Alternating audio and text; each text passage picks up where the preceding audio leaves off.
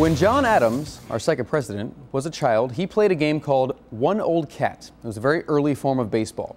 Soldiers wrote letters telling of George Washington's love for what they called bat and ball. And Richard Nixon once said, "I never leave a game before the last pitch." He's a smart man. On our 238th birthday, what better way to celebrate our nation's beginning than with its national pastime? Rays honoring America with some really sweet patriotic hats tonight. Check that out. With the star and the logo, I like it.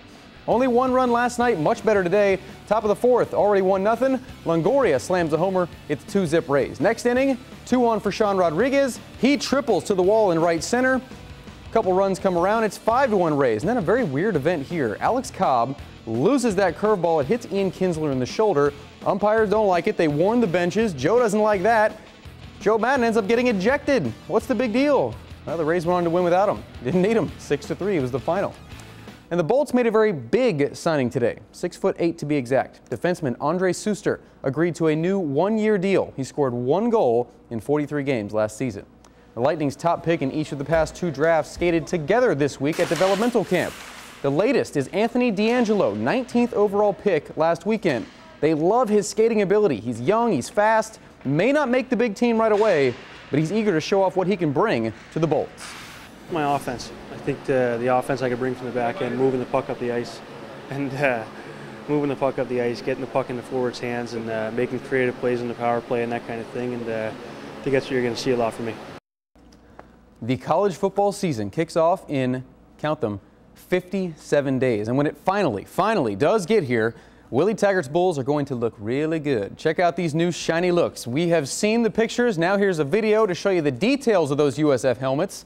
Matte green with the giant reflective gold logo on one side, then a shiny gold helmet as well with a matching face mask. The first game, mark your calendar, Reggie, August 30th at Ray J. World Cup quarterfinals, wish we were there.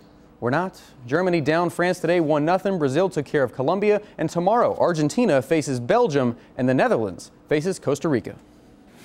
It's been the best 3 years of my life, and I can't live without you. And if they can't stop, they're going around. You make me better.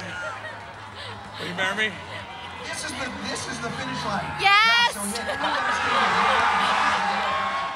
Isn't that how all you ladies envisioned your big engagement moment? On a stage, national TV, just a few minutes before your fiancé would gorge himself with a few dozen francs in hopes of winning what's probably a plastic mustard-colored belt. It's like a modern-day Cinderella story, all right. Yeah, here's your prince. Joey Chestnut, the greatest living American, owns 32 eating records, including burgers, Twinkies, and boiled eggs. He banishes brats and hails ice cream. Today, he did in the dogs. Unbelievable.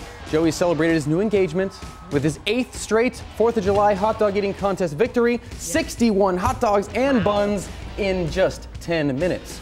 Are you hungry, Heather? Oh, I mean, hearts are breaking everywhere, Bobby. I got to be honest. I know. This is what the great Joey Jaws accomplished in those 10 minutes. 23,790 calories, about 1,200 grams of fat, 60,000 grams of sodium, 2,200 grams of carbs, and we can assume a couple of stretch marks. We're just guessing that. That's not a factual number, but that's an impressive competition. It is, and at least his fiancée respects his sport. She is also a competitive eater. So imagine Thanksgiving at their home for years to come. Both of them, yeah. Imagine the grocery bill. Marriage made in heaven. Wait till they have kids. It's trouble. Yeah. Thanks, Bobby.